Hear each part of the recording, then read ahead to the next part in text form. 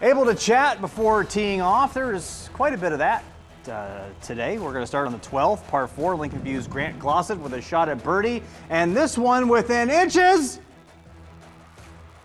of going in. Taps that one in for par. He would finish with a 92 on the afternoon.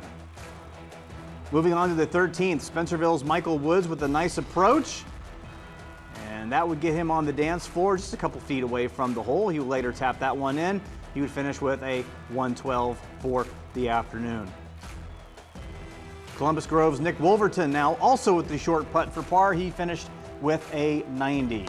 Allen East in the action now. Cam Hedrick with a medium range par putt. This one good. He would finish with an 87 for the tournament. Also for the Mustangs, Zach Miller par putt here. Took him a bit to get going, but he did, finishing with an 82. He'd be one of the medalists on the afternoon. Now Delphus Jefferson's Isaac Gallmeyer gets this one the up and down.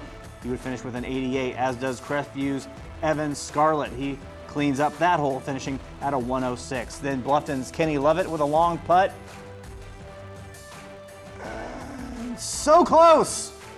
That is just about as close as you can get without actually getting in the hole. Goes on to put that one in. He finishes with an 84.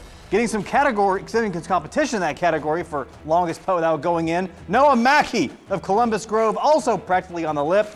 He finished that off with a 97. Lincoln View coming away with the NWC Championship. Even though Brett Hammonds was stung on the tongue, I think, during this. So not that he golfed, but that's just a horrible way to go down. Allen East coming with second. Evan Miller, your overall medalist for Lincoln View, he shot a 79.